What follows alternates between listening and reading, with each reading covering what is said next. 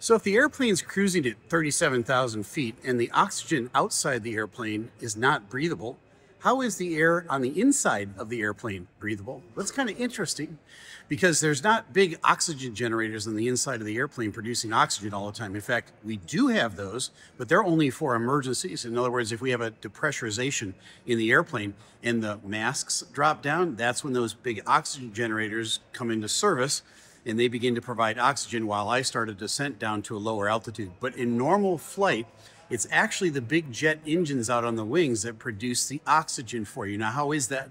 Well, at altitude, there's plenty of oxygen. The problem is the partial pressure of the air at that altitude won't allow you to get enough oxygen to stay awake or to sustain life. And it's like being at the top of the Himalayas, right? You have to take your own oxygen with you.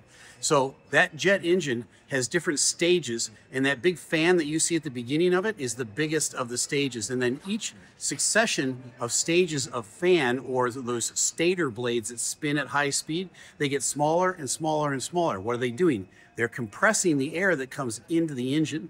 So we can take the oxygen that's actually out there and compress it all the way down to a state that is breathable. In other words, down to sea level, if you will, for us inside the airplane. And so some of that air, before it gets in, the fuel gets injected and it gets burned out the back of the engine to produce thrust, some of that low pressure air gets bled off the engine, gets sent to the pack units on the airplane. And those units are the air conditioning units on the airplane, because that air, now that once it gets compressed, it's really hot.